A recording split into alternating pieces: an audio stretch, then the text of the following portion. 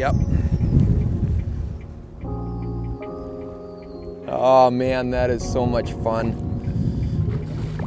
I absolutely love watching bobbers go down. Flip him up in here. He wanted that. Had a bad crappie. Thick, not overly long, but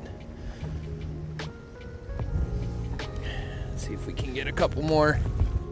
Obviously, like anything in fishing, technology's starting to escalate, and we have the fortunate ability to use it and have it. And today we're running 360, but not the traditional 360 on your cable drive trolling motor. So they've come up now with a bracket just like this that you're able to run 360 with your standard electric steer trolling motor like this Tarova.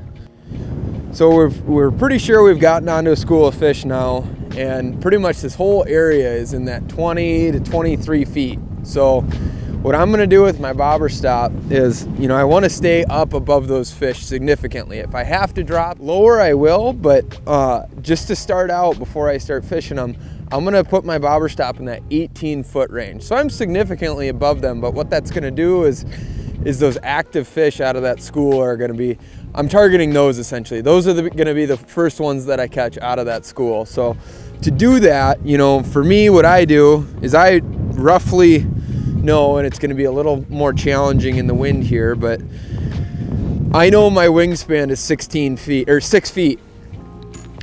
6 feet, like 3 inches to be exact. But so what I'm gonna do is I'm gonna take my bobber stop, and I'm just gonna give it three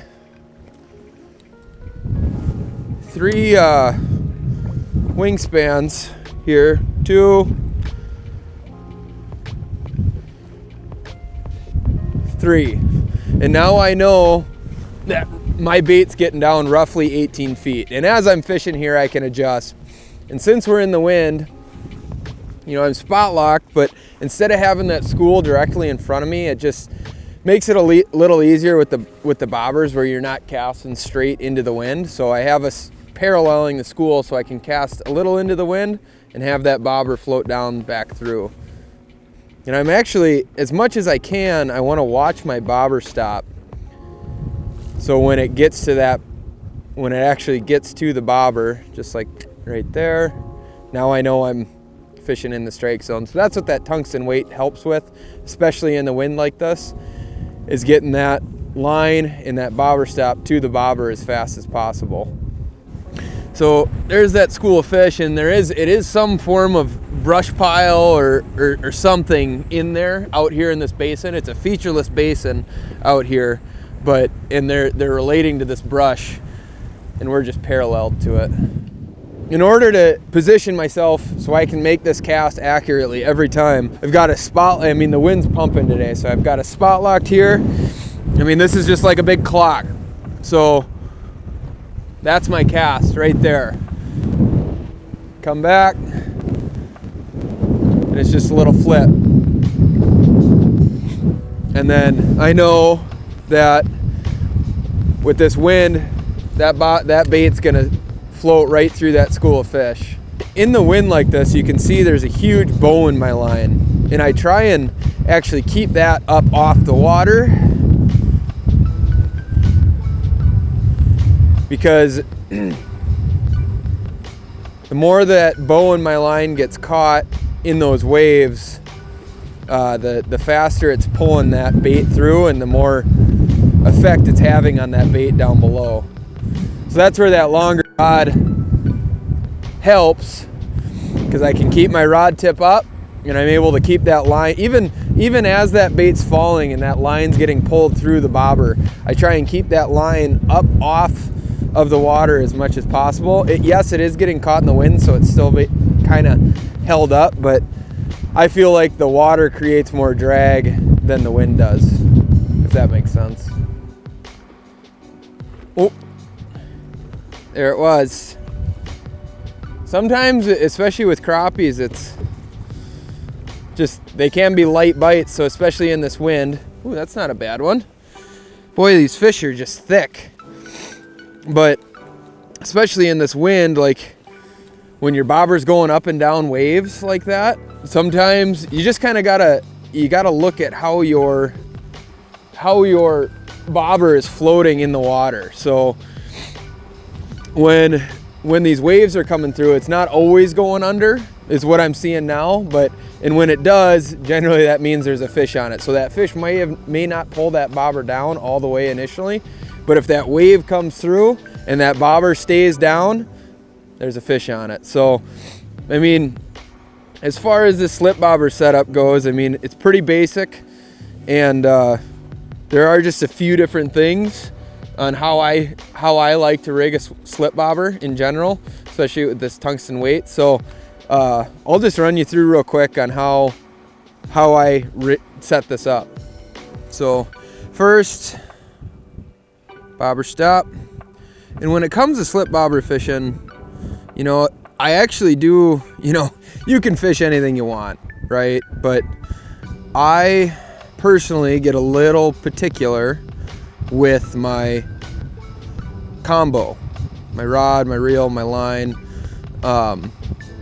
When it comes to pan fishing, or even if I'm walleye fishing, like I really like to run a mono. So that floating line just seems to help a little bit. I'll run a 6 or 8 pound. This happens to be a 6 pound today because we're chasing crappies. And then a really long rod. So this is a 7/6 medium light. It's really long. And what that does for me is if you think about when your bobber's sitting there and it's vertical and you've made a long cast, what that long rod helps me do is it helps me get more vertical on that fish. So if I have a short rod, I'm pulling a lot of slack line and I have to pull that bobber through the water when I go to set the hook. With a longer rod, it helps me, if you can visualize it, with the bobber, you got your line. When I'm setting that hook, if I have a longer rod, I'm able to kind of pull that line up through the top of the bobber, and I don't have as much drag from that bobber pulling through the water. So it allows me to get a better hook set, basically. And then along with, you know, the longer rod obviously allows you to cast a little bit further with that. You know, there's kind of a lot going on at the end of there. So as far as line management and everything, that longer rod helps you kind of make your pitch, not, you know, it's not a bullet cast with the bobber. You're making your more of a flip pitch, whatever you want to call it. And it just helps a little bit with that. But so as far as the actual rig goes, so I got my bobber stop on first here. I prefer the thread bobber stops opposed to, you know, maybe using a rubber one. Personally, I just think they work a little better. And then in your little packages of bobber stops, you always get your beads. I do like to run a bead. You don't always have to. In between your bobber stop and your bobber, thread my bead on there. So we got bobber stop, bead, bobber.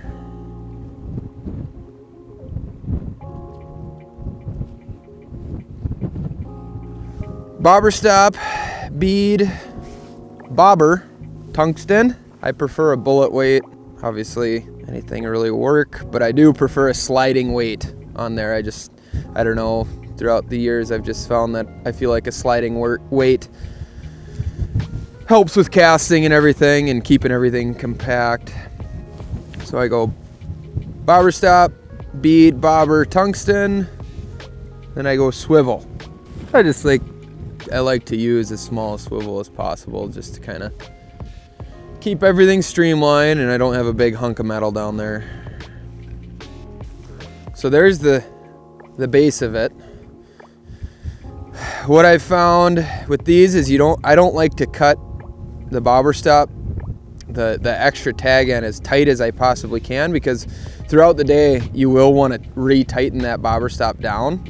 So I just like to leave just a little bit, just enough to where it's not going to cause too much issue going through your guides, but enough where you can get your fingers on it to tighten it up throughout the day.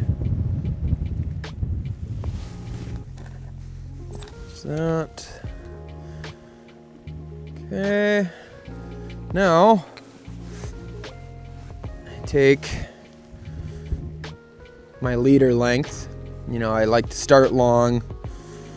I'll cut it down as I feel the need, but somewhere between, you know, 1-2 foot leader there, and then your jig, the business end. So using a little jig in a plastics today, the little VMC probe.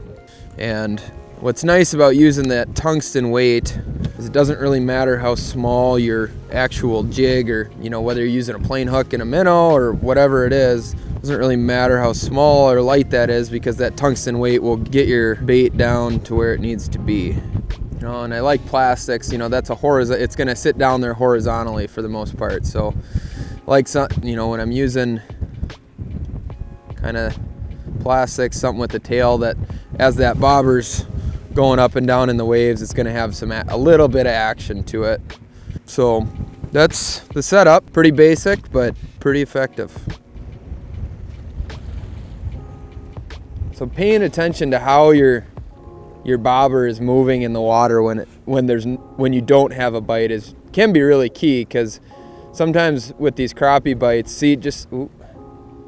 with these crappie bites, even the slightest change in your bobber will indicate that you got bit. See, just right there. I mean, it wasn't much, but just as that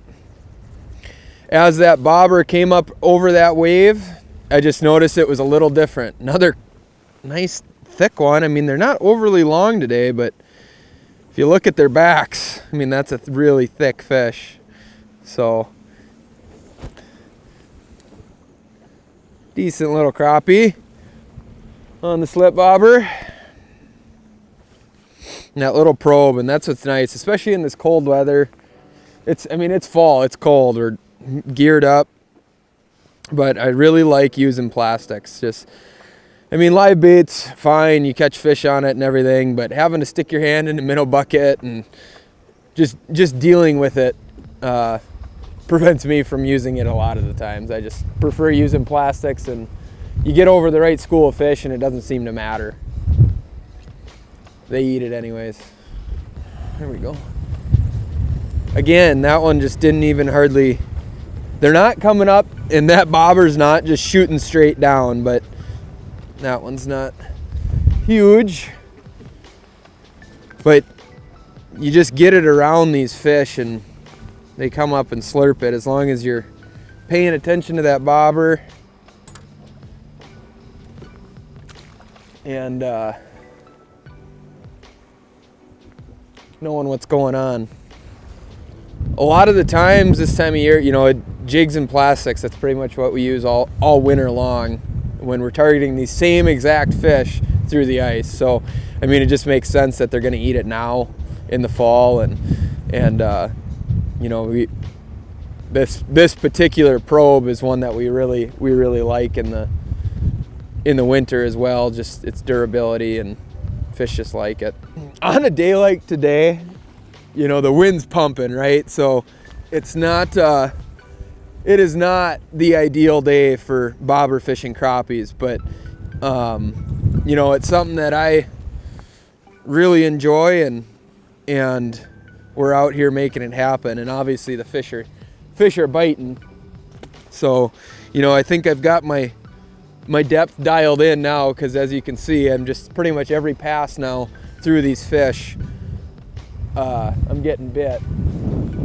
And, you know, along with, you know, with this setup, having that tungsten weight on there in the wind like this, not only does it help that bait get down there faster, because obviously I'm using a tiny jig. So without that tungsten weight out here in 23 feet of water in this wind, it's literally impossible to fish that. So, but along with that, having that tungsten weight, as I'm pitching back into the wind here, it streamlines everything and gets everything out into the wind, and allows me to make that pitch. So that's another reason why I like to use, you know, just a little bit bigger weight than you might think as your dropper weight, if you want to call it that. Obviously, you know, 360 is really expediting the process for us. That's pretty much what it does. Because what I can do, you know, getting that depth dialed in on your bobber setup is a pretty important part, because you don't know, you know, you can go around side image and find these fish and go back and fish them, but you know, you might be below them, or you might be above, way too far above them where they're not going to come up and chase that bait. But what 360 allows, that's a little bit bigger one there.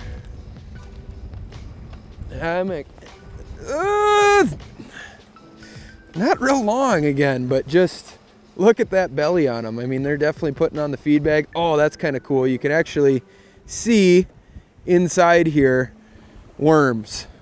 So that's what we're imitating.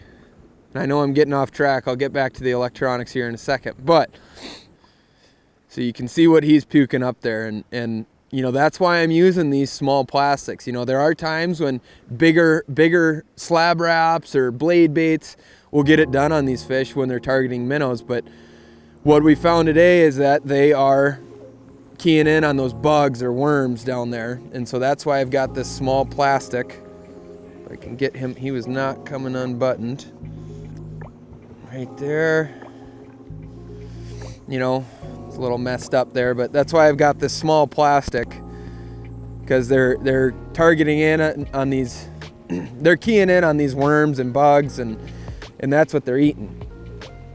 So, matching the hatch, small jig, elongated plastic like a worm, you know, not even a bug profile.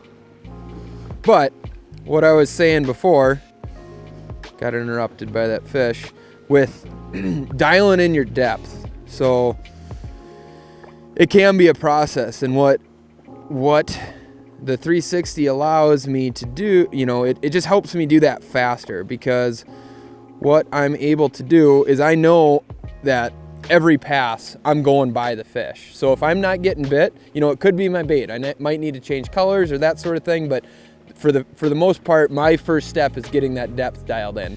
And I know that every cast, when I make this pitch, I'm coming back and I'm gonna be in the fish. And so I can make 1-2 passes. If I don't get bit, I'm changing my depth until I start getting bit, like I'm doing now. So, you know, and then if you do that for a while, you go up, you go down, and you're still not getting bit, then maybe you need to change colors. Maybe you need to do a chartreuse, or maybe a more natural color. But, you know, it's just dialing in that depth and having 360, knowing that I'm fishing in the fish every time, really expedites the process. And I'm not saying you can't do it without it, but it just helps me do it a lot quicker.